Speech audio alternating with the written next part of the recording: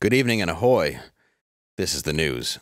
Susanna Gibson, a woman running for office in Virginia, promising a lot of new jobs, recently had a live-streamed pornographic video leaked where viewers paid her and her husband money for various sexual acts on Chatterbait.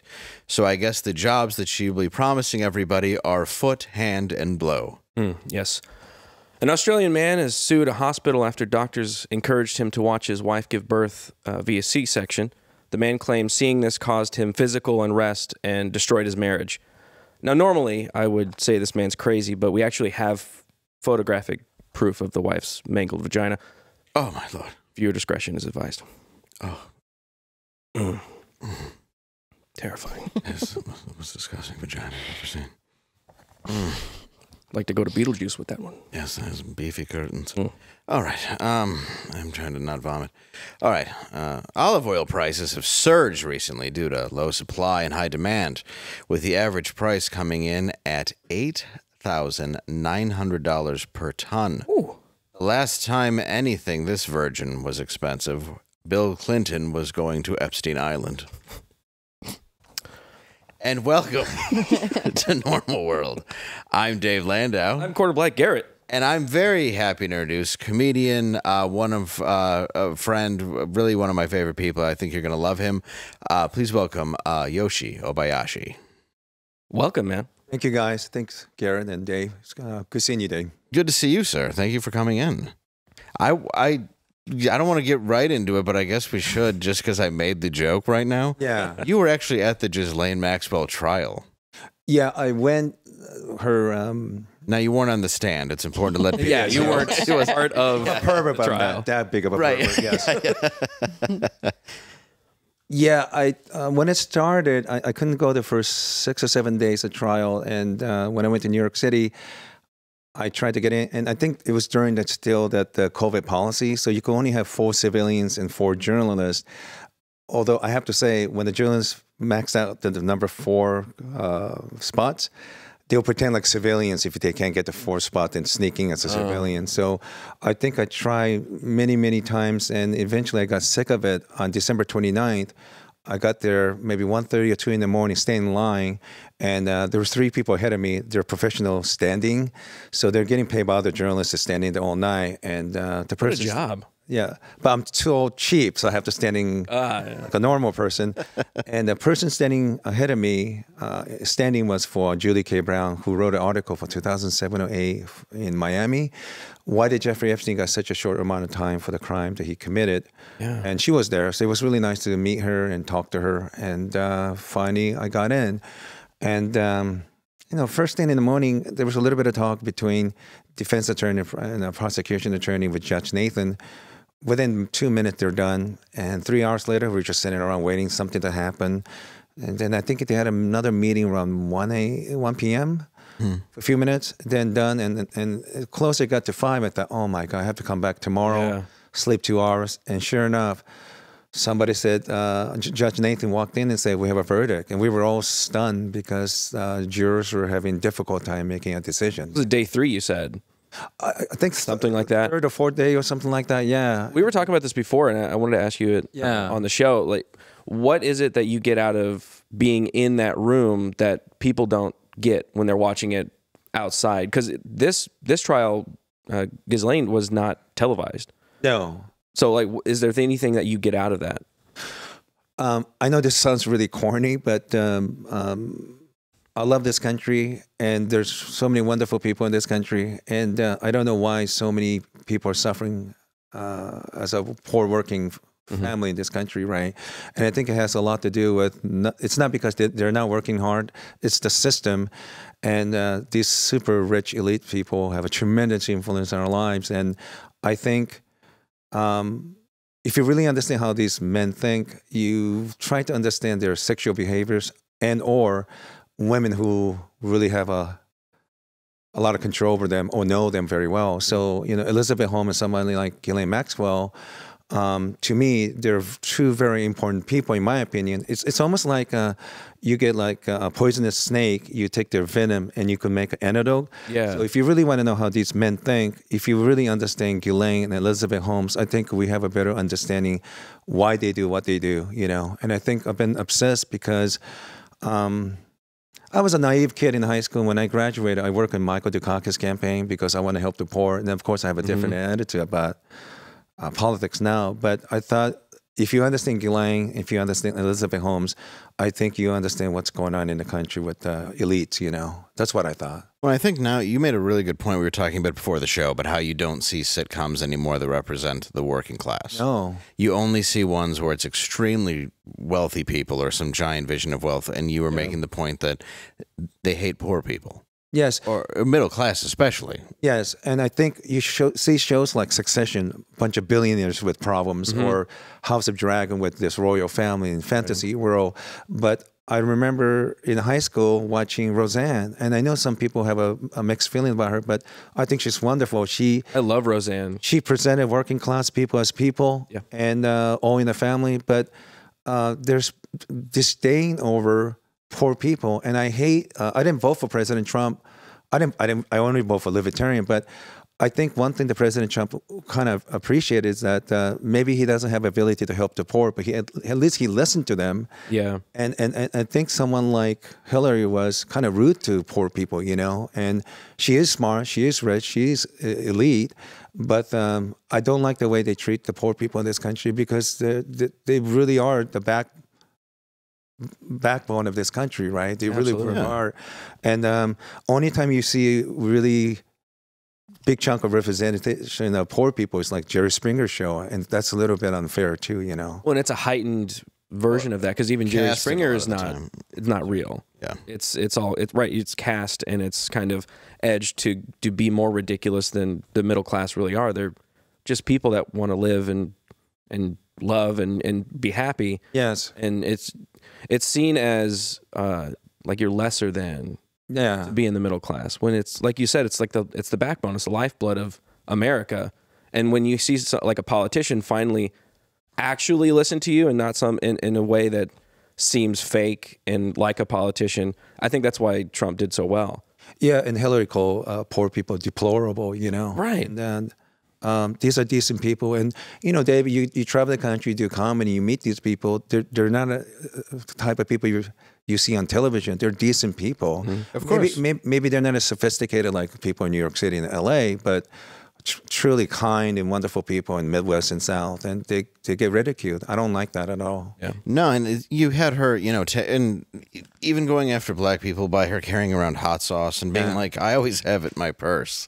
It's like, no, you don't. No, you don't. And I think, that's the problem too, is the elites pandering, but now it's the elites dividing. Yeah. And you started an interesting industry, and you see how the elites kind of operate and go in on these people.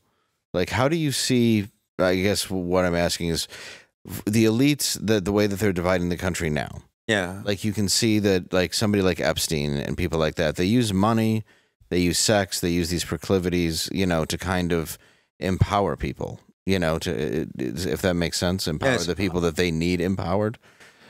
100%. And I, most of the comedians know me because prior to doing stand-up, I was working sex business. I worked for one of the biggest porn companies. So I'll be honest, I watch so much porn and I see world in a very pornographic ways, you know. And I think I was telling you before the show, I think in the kind of porn that you watch tells me everything I need to know. But it's almost like a credit report emotionally, you know.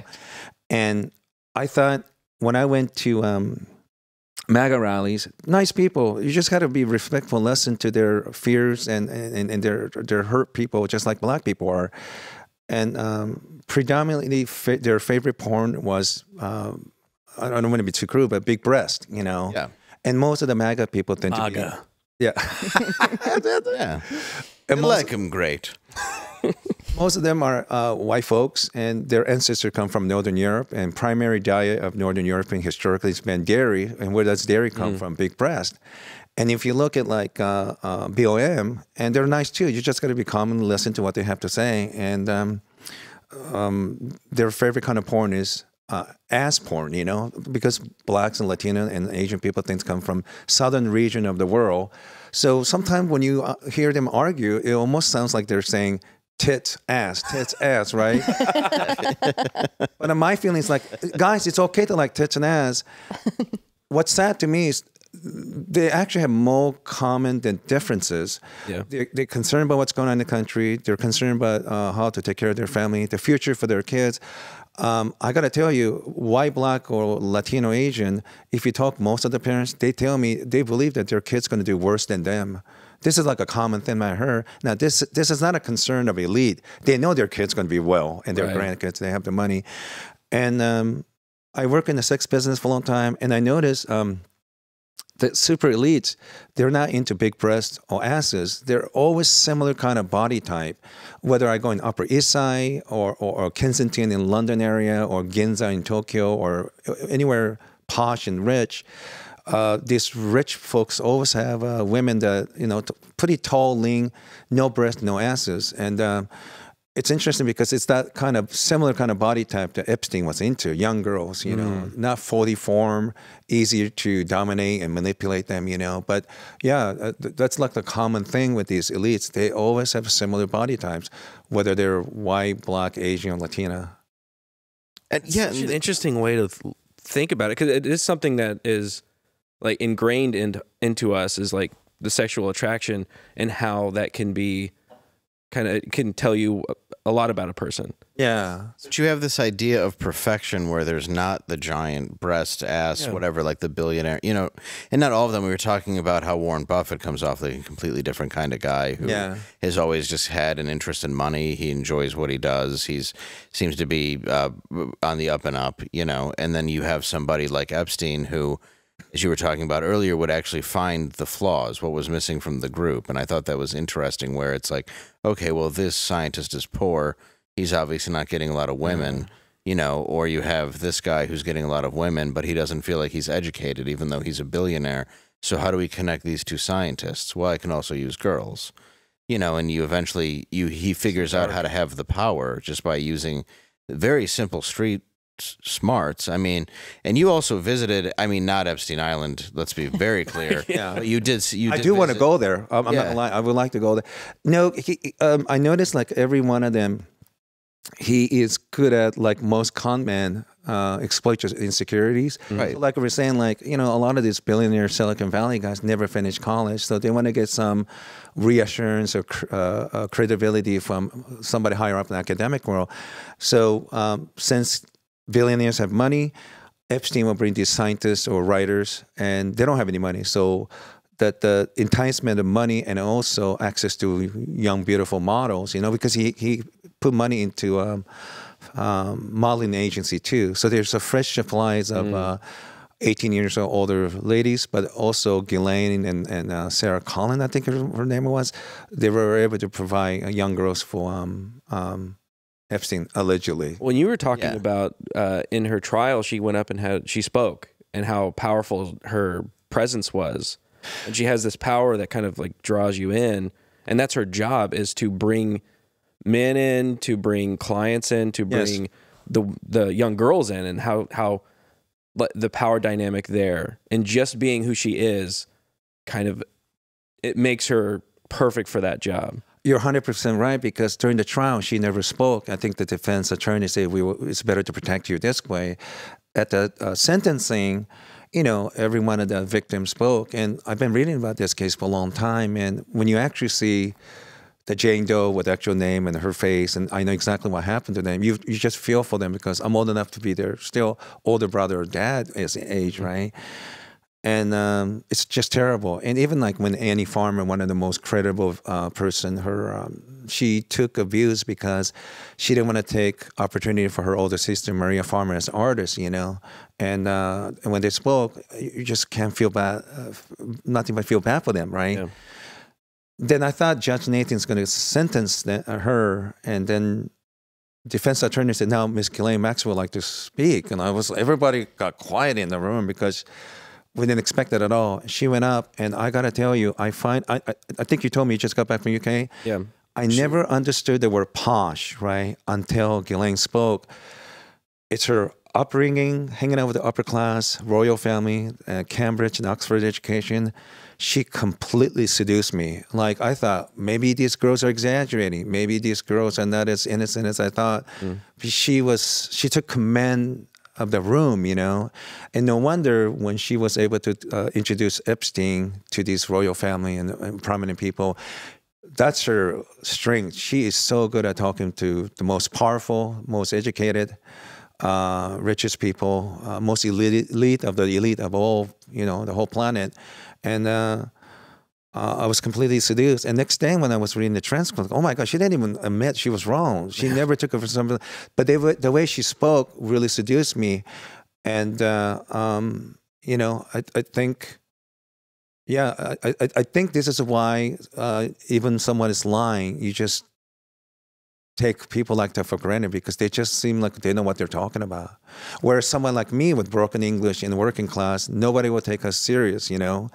Right. Even if we are sincere, because I think we live in a society that we worship experts, authorities, you know, charisma and things like that. And I think that's why they get away. You only have one famous person vouching for you. He's a convicted child molester. It doesn't matter. You only need one, and that's it. Everybody starts supporting Epstein, and that was the end of it. And that's Jimmy Savile we were talking about in England getting away with it for so long. Decades. Because you just had people that were of royalty or of any notoriety just saying like, oh, no, it's fine. Give him a key to a kid's hospital. What could go wrong?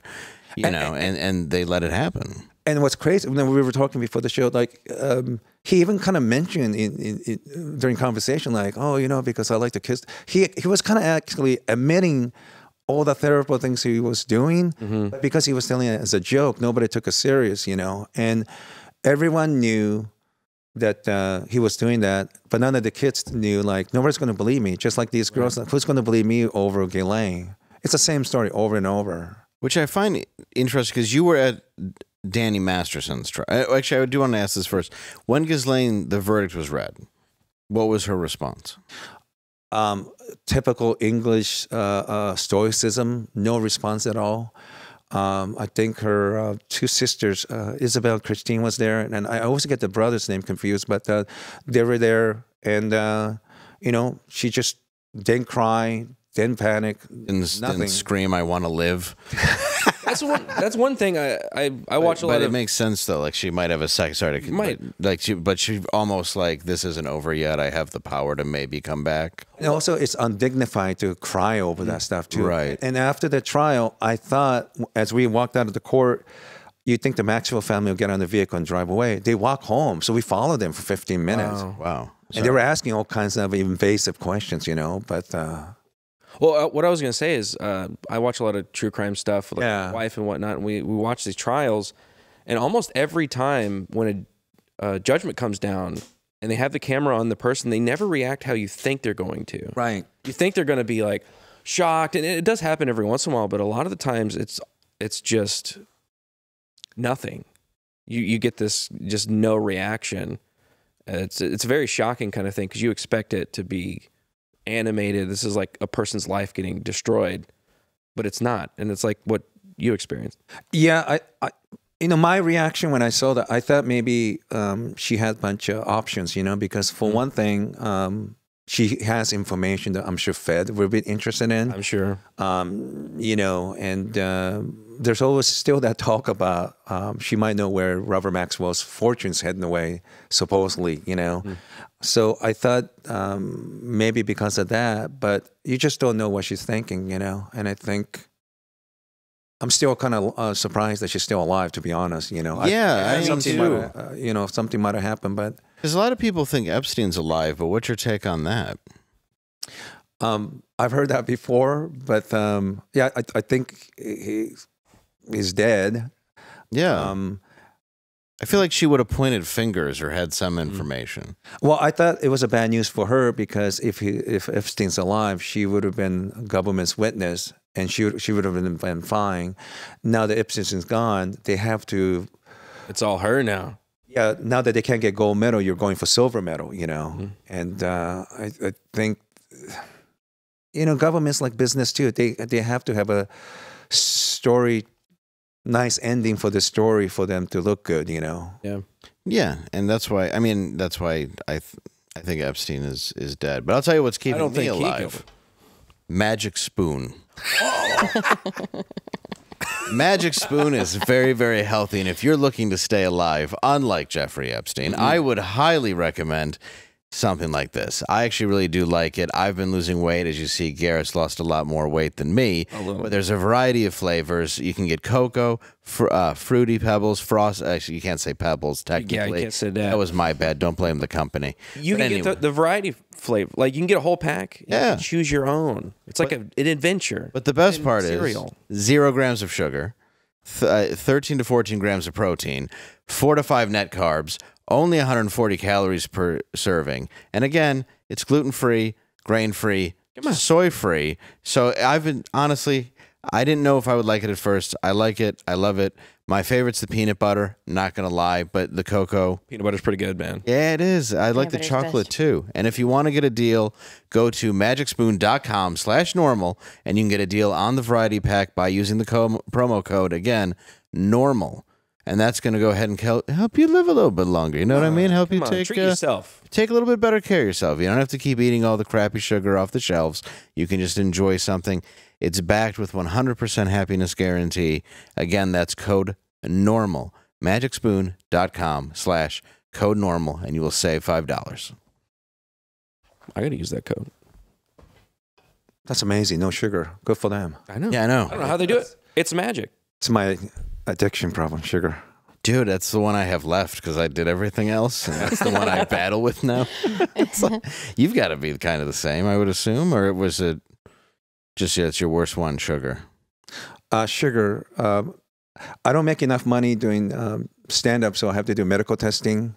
So they check my blood all the time, so I have to be careful what I eat. Well, I've heard that's how you kind of finance all these trips to go around and see the things you see. Yeah, and they particularly look for like Japanese people, because Japanese people metabolize medication better than any other race. Really? Yeah. So like you have to be in certain weight, height, and like non-smokers and things like that. So I've been traveling the country and meeting other poor people traveling the country, being, you know, medical whore for this.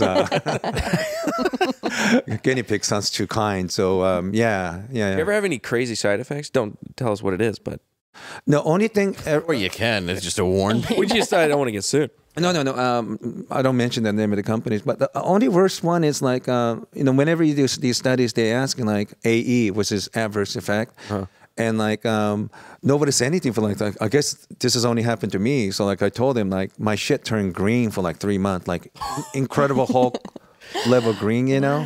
Then as soon as I said it, everyone else, oh my God, me too. And like, well, how come I'm the one too? And it's because people are afraid to get kicked out of the study and stop receiving money. So we're reluctant to say there's a problem, but you have to. Seems counterintuitive. They need to know so they could fix it. So they would test on... They're coming in bleeding and they're like, no, I'm good. It's fine. I'm okay. My anus is fine. Did you sign the check there? Please. Thank you. A red diaper. Like, no, it's fine. Please. Just pay me. Just keep the money coming. Just keep it on. Keep it on. I hurt. But sorry. No, but I think that's amazing that you do it because you've seen so much. I mean, like you have the same fascination. I shouldn't say fascination, but interest in serial killers as I do. Yeah. And I think they have a common, place to what people we just talked about, Epstein's, even like a Bernie Madoff. And I was thinking, we were talking a bit earlier, at the end of the De Niro, Michelle Pfeiffer movie, they're explaining to Bernie Madoff that he's a sociopath. Yeah. And he can't wrap his head around it. He's like, well, that's Jeffrey Dahmer. They're like, but that's you also, because you don't mind taking out the lives of so many people in a different way. And he's like, well, I don't understand. This is just money. And I think it's such a fascinating thing when we're talking about the elites and how they have kind of the same mentality or the same narcissism as serial killers.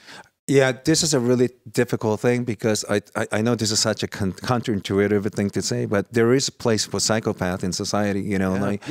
I think John Ronson wrote a book for psychopath test, and they were saying something like I don't know exact figure, but between 10 to 20% of CEOs are psychopath, and for people to make tough decisions, and sometimes you have to fire people. It's necessary for people like that, just like if we're in a war, we need a fighter pilot who are psychopaths. They don't panic, kill their enemies. So there's place for people like that. It's just balancing how much you could tolerate in society, you know. But personally, you know, I was in New York City last week, and my friend Patrick and I, we were filming. So we covered 3 people. Rex Hellerman, Long Island serial killer. He was an architect. And he killed 2,000 or so, around that number.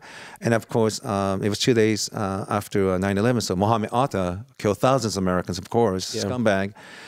Also architect. He knew exactly where to head. But we also covered Leon Black that day, the benefactor of Jeffrey Epstein, you know, who was hiding the fact that he paid him $158 million for some kind of consulting fees. In my opinion, I'm not an economist, but every 1% unemployment go up, you're ruining people's lives. You know, during the financial crisis, people lost their lives, jobs, domestic violence, sexual assault. You know, all these things kind of happen when there's an economic crisis and unemployment. So when Bernie Madoff say, I'm not a psychopath. No, you're a psychopath. You just hurt people differently. But you do hurt people. In fact, I will make an argument that these renegade investors who make reckless bet and then end up expecting the government to bail them out, these people never face consequences for their action. Bernie was removed. They've removed themselves from that situation. So then they can believe that they're not. Yes, and the way our system works, it's easy to get away. It's you could hurt millions of people as a white collar with a suitcase than the guy with a gun. You know. You said there's 10% in kills people literally. CEOs, right? I believe it's the same. It's a very similar number in politics because you're messing with the same kind of things. A lot of people's lives. You're making decisions that, like over the pandemic. Same thing happens is you've got unemployment all over the place because they've shut down everything and domestic violence and just death. So you're messing with the same kind of levers, and they have those that they just don't have that empathy switch in their brain. What is it that for you? Like, what do you think that the humanity benefits from that? Because we definitely have it in our genome, right? To be psychopaths. I mean, you know, I don't know if you guys saw one of my favorite show on Netflix, Mindhunter, and I think it's a great show. Yeah, great show. One season, and I think one of the episodes, one of the therapist person was saying, "Well, I don't know how you could be president of the United States not being a sociopath. You know, the power that you want. You know, and with the serial killer, and I think even terrorist, and of course this billionaire." Investors community is terrible risk. They all have like fantasy is like a big thing. Power is another thing. Control is another thing that they're concerned. You know, so I think I don't really differentiate 3 all that much. I just know that investment people cause more pain and damage. You know, look at what Madoff did for those people, and suicides and deaths. Yes, and then you add up. I mean, and just recently there was like they're trying a CEO that is actually AI, where it's like, what? It was just a story I read yesterday where it's like you have no empathy. I'm like, it's perfect. It's a perfect CEO, you know, because you've just created essentially a computer sociopath, and that's exactly what the job can be. But I'm with you in the sense of what it causes is so much more destruction. And then you look at a lot of serial killers, and what they want to do is we were talking about BTK, Dennis Rader. Yeah. And he almost is invisible. He's almost staying hidden, and whatever it is, the fantasy that he wants to keep fulfilling, or anybody who wants to keep fulfilling in that world, is to sneak out and try to get this gratification that doesn't exist, because the fantasy never lives up to the reality no matter what it is. You're 100% right. You know? So he's sneaking out to go and do that. And then I think there's some CEOs, and I think narcissists that want to do such a good job that they really do want to be seen as like almost in ways the second coming, or want to create something so great that can be the benefit of somebody who's a psychopath. Or, you know, and you can get great creations from somebody whose need is to look so good. Yeah. Well, BTK, he came out and was on TV. They interviewed him way later, and then so you always have that like tendency to be like, I did those things. Well, he wanted, he almost wanted to be found out. Oh yeah, that's his beautiful face. Yeah, right. Ugh. Believe it or not, much worse looking now. Oh, really? Yeah, he's lost all his teeth and stuff. It's amazing when, you know, like, God forbid, if one of us commit the things that he did, Right. if we get caught, we obviously you're going to feel sorry for yourself because you don't want to go to prison, but you feel bad what you did. But boy, he was completely different. He was kind of happy that he got caught because he was so happy to present his artwork. Yeah. Because to him, when he murdered these people, it's a performance art, you know. Just like some people believe when Muhammad Atta attacked New York City, it's one of the dark art, performance art of the century, you know. So when you're dealing with these kinds of people, you can't really rationally argue with them, you know. How do you battle that madness? Yeah. It's difficult, you know, especially for like working class, decent Americans. They can't fathom people thinking like that. Especially when he still has art that is connected to people that haven't been found. Mm-hmm. He's claiming that it's not them. So there's still some level of a game with that. And then you have Muhammad Atta. You were saying designing a house earlier involving an architect. Oh yeah, he's an engineering major, but he's also studied architecture. Yeah, and I think I read something early on that you know, just like Robert Moses controlled urban city planning for New York, he hated like minorities, so he created a certain freeway to prevent black people from going to park and things like that. Yeah. The way you design your home have a consequence how you control people's behavior. So he built homes where he only made narrow hallway for women to walk. So they could do their daily chore but not be seen, and they have a balcony where you cannot see from outside, prevent the women being seen by public and things like that. So he wanted to control everyone's movement. You know, men have more freedom, and women should be sequestered and do their job, not being seen and things like that. He's trying to make reality. Yeah, he's trying to build this kind of facade of this is how things should be. So I'm going to make it that by just the function of a building. Yes, sir. And like you play video games, right? Yeah. Isn't that what you do with Minecraft? You build the homes and stuff like that. But he was turned that for like for ISIS idea of Al Qaeda version of satisfying for them, you know. Yeah. That's. I want you to. I'm trying to figure out a way to get into this. When Osama bin Laden was taken. Why did I say taken? When they shot him, when they shot the bastard and killed him. Is there any wish you would have involving that? Oh, okay. So people ask me because, you know, I work for a company called Evil Angel, and I was DVD producer, and I think on like 750, 800 films. So people still ask me, do you still have fantasy? My fantasy is that the U.S. government say he had a bunch of porno with him, right? I mean, you know, he lived in one spot for 7 years, 3 wives, so I'm sure he get bored. So he want to watch porn. So my fantasy is, I pray to God, one of the porn that he was watching is the movie I made. My movie is so good, and he's masturbating it. And he going, gee, ha, ha, ha, ha. And then as he making all this noise, he doesn't even hear the Navy SEALs walking up the stair to kill him. And that's my fantasy, that I had some play getting rid of Bin Laden through one of my, you know, porn. That, you're part of SEAL Team 6. Beautiful fantasy. Yeah. Just the fapping was so loud that he just didn't hear the Navy SEALs sneak up. I want congressional blue balls of honor or something like that, right? So before the load of his brains were blown all over the screen.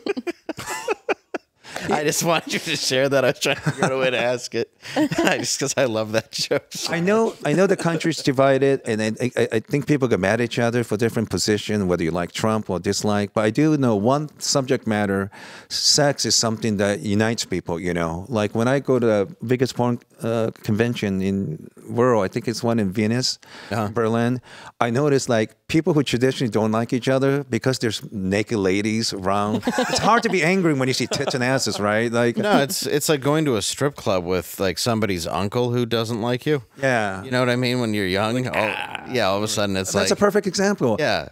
So I was there, and like it was the first time I see a Jewish person with Muslim. They love talking about big asses, and they see a white and black person, Japanese and other non-Japanese Asian. It's like one of the few times porn kind of unite men, you know. So I think it kind of put me in a really weird path in life. But you know, even when I was visiting Afghanistan, 2012, because you know, if anybody invites me to go there, I'll show up. You know, That's what I love about you is you just go everywhere. I went, and my friend Kimberly Motley, only American practicing law in Afghanistan, she said, hey, you want to go Polycharky president, biggest president in Afghanistan? Of course. I went there, and they're very famous because under Soviet rules, they executed so many people there. So while she was helping her 3 Western clients, I'm inside the prison in like a little... not a gym, but it's like an open air place. You kind of stand and get sun, you know, and there's a bunch of walls with a fence where people kind of stay outside, but they have to be within those cages, you know. A ladies' speaking room. Yes. One of those small hallways. Yes.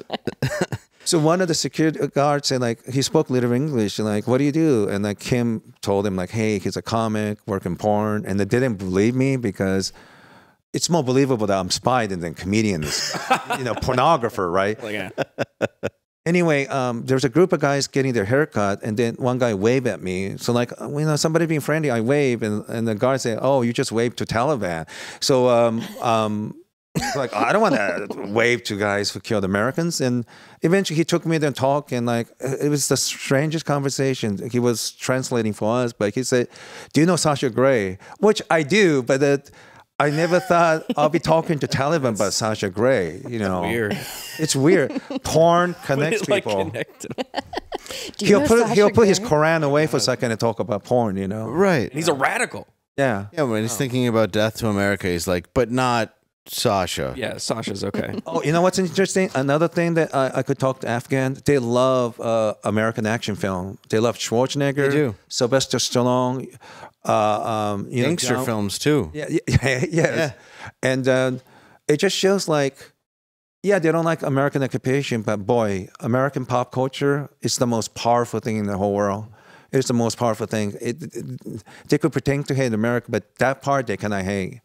Well, They love our movies. That's and one television thing that show. we talk Yeah. about on Friday Night Tights. We talk about it so passionately because pop culture, it is something that we export to the rest of the world. We seduce the whole planet.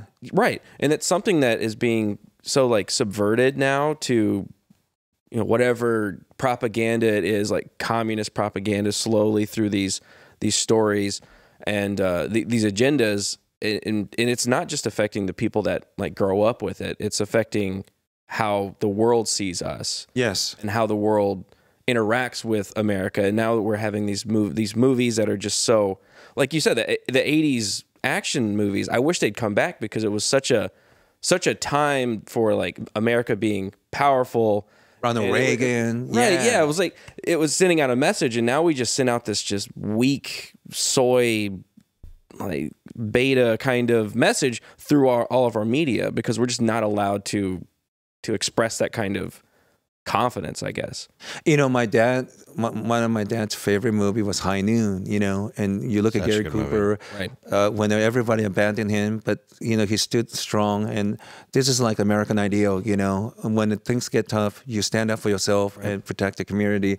And my dad loved that movie. And this is only like, you know, 6 or 7 years after World War II, but like, we love these, you know, sometimes we get how great this country is. Sometimes we forget ideals that we have and we forget that.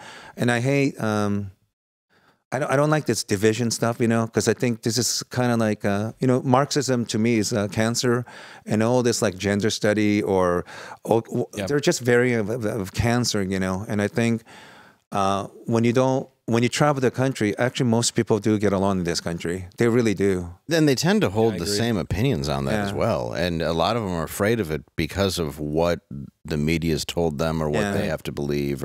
And they honestly, it's like you said, it all comes down to what they want. They want their world to be better for their kids. And absolutely. Like I randomly popped on, and it's not a good movie, but it was Wall Street 2.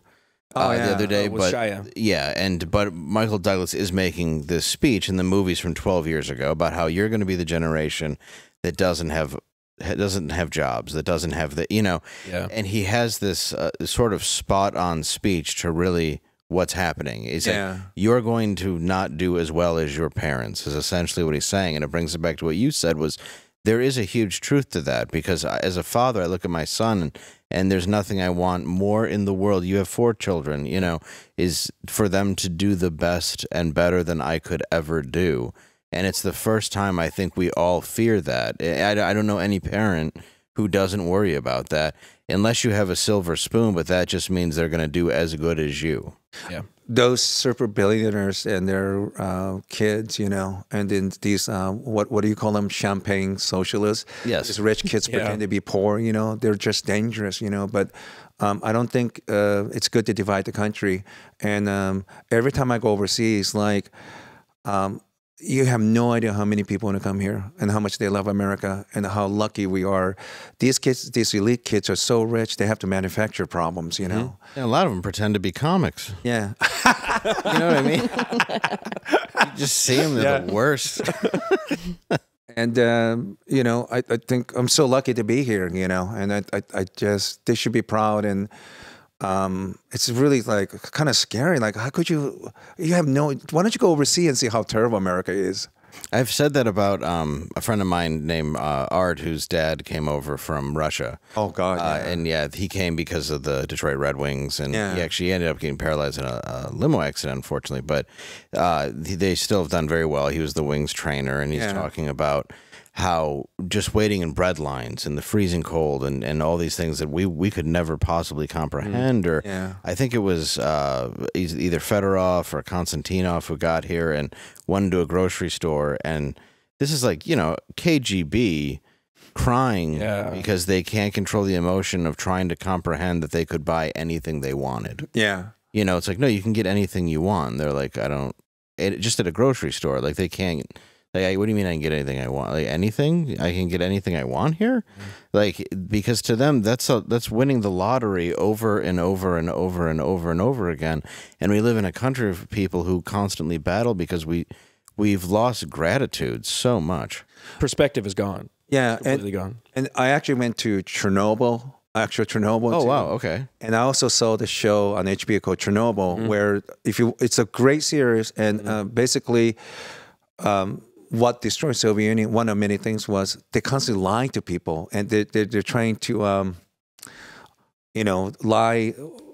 They're against real reality, you know, and I think that's what's going on in the United States. Like right now, if you just say, no, that's a man, not a woman, people get mad at you, you know, simple truth.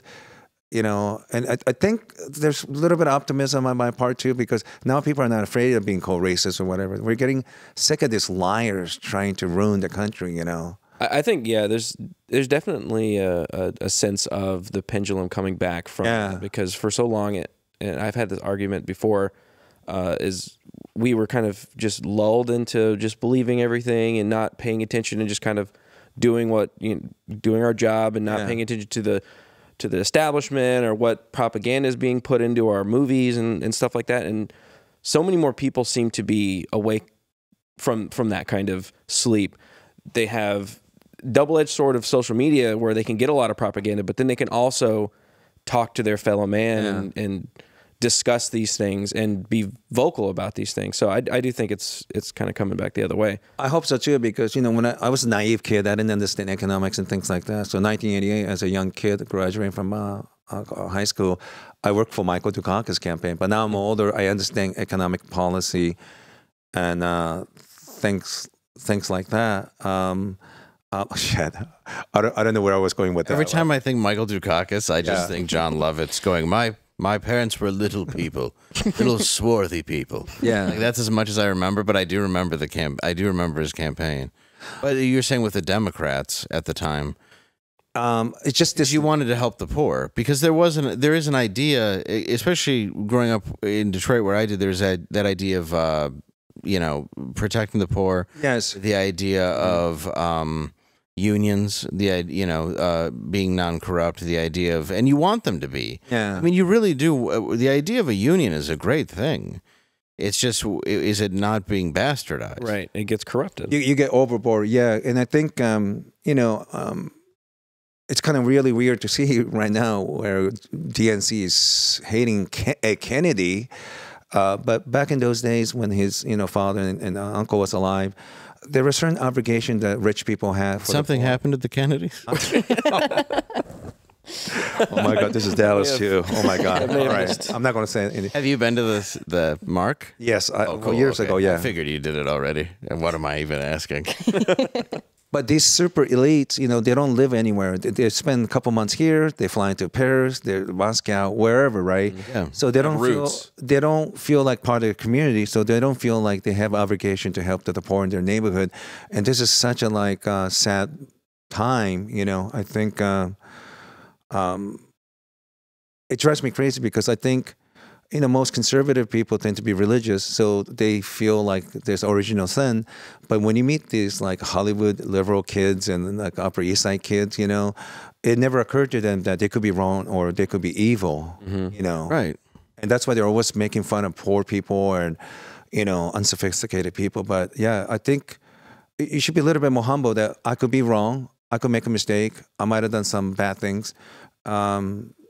Try to be a little bit more humble about that. But these super elites, they don't give a shit. When they make a decision, it never really occurred to them, like the consequence for others, Yeah. Especially when you come from a place where you want to have like a charity for somebody, Yeah. or to come off as if you have empathy, and then you have no ability to have either. It comes off so fraudulent, and I think that's why people.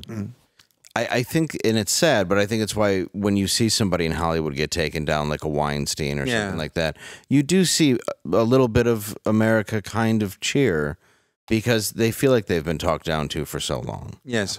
And I don't know if where he started was bad. I don't know.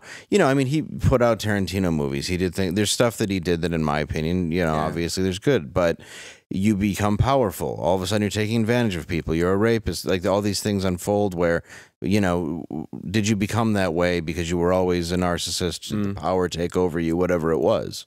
But it's sad because you see people who pretend completely to have a feeling or pretend that they have a connection to the poor in this country, and they wouldn't stop and give them a quarter if their life depended on it. They make movies. Make movies to pander to the mainstream America to make money. Right. They're so insulting to that very group of people buying tickets. And I think when they threw Madoff, they just needed one guy to put all the blame. But believe me, he wasn't the only one doing that terrible Hell thing. no, right. And Harvey Weinstein wasn't the only one too.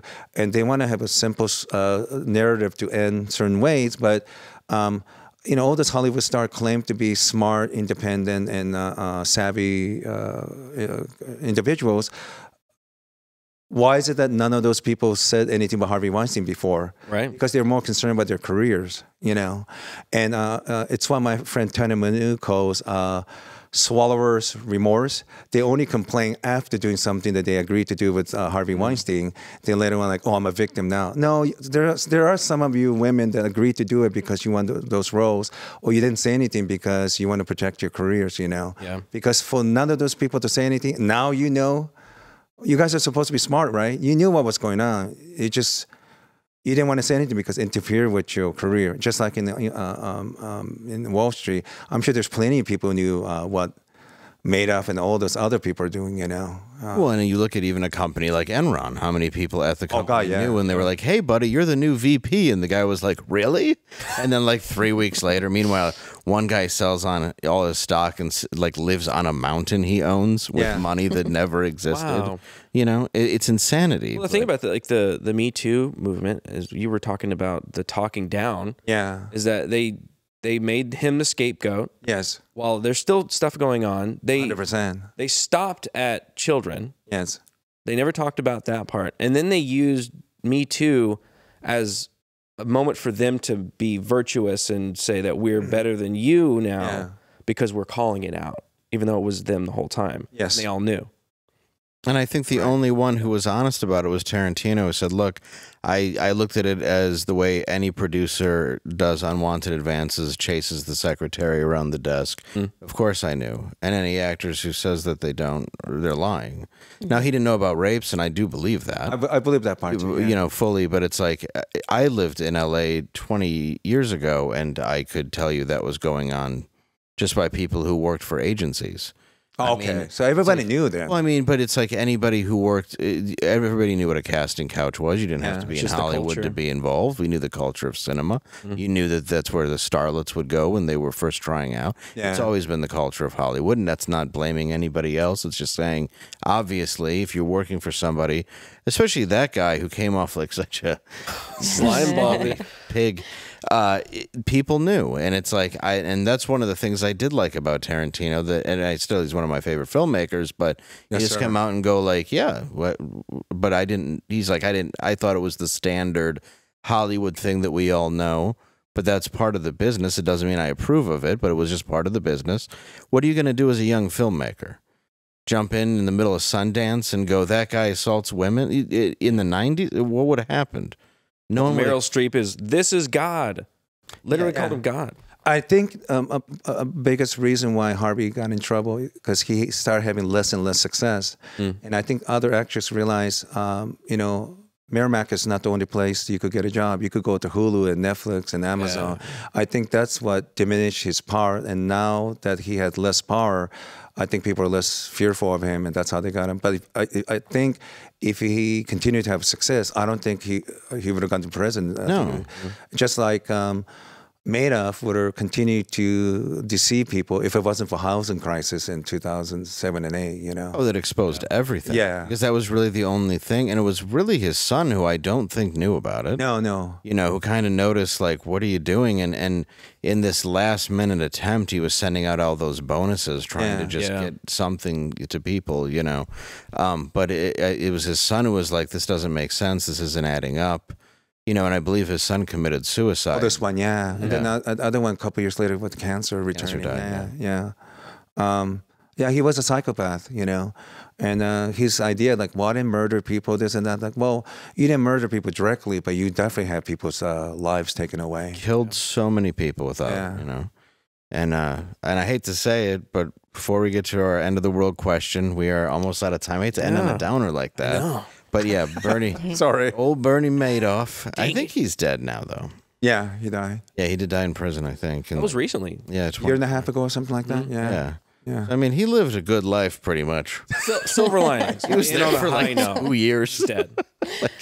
You think he's like Andy from Shawshank Redemption doing everybody's tax return in the prison or something? Yeah, completely doing it. Don't give that guy tax returns. He's just playing old records in the warden's office. Yeah, who are we doing them for? Like the Crips?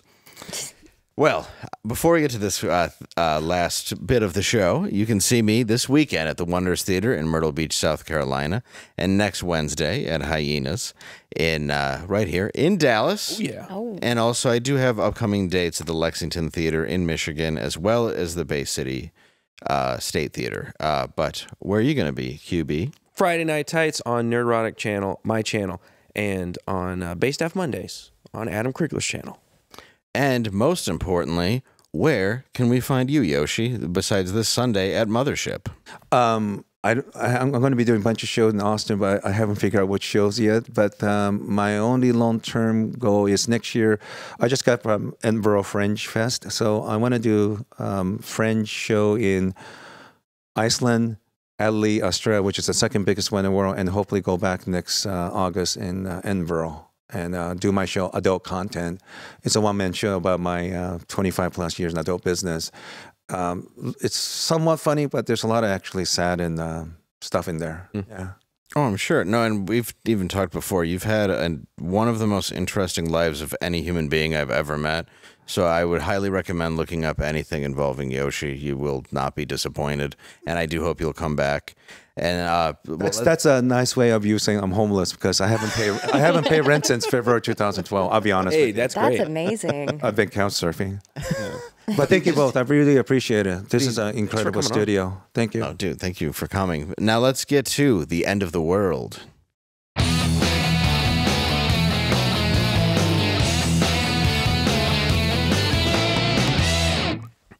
Now, this is a very important question. Do you think Ghislaine's Little Black Book will ever come out, Garrett? No way. I think somebody has it, and they're locking that thing down. Angela? Oh, me? You've been quiet today. Yeah, it's been a cool show. Probably not, man. Mm-hmm. It's lockdown. What do you think, Yoshi? If they find it, that's not my number. I swear. That's not my number. I say, in the words of Tom Hanks, I sure hope not. All right. Good night, everybody.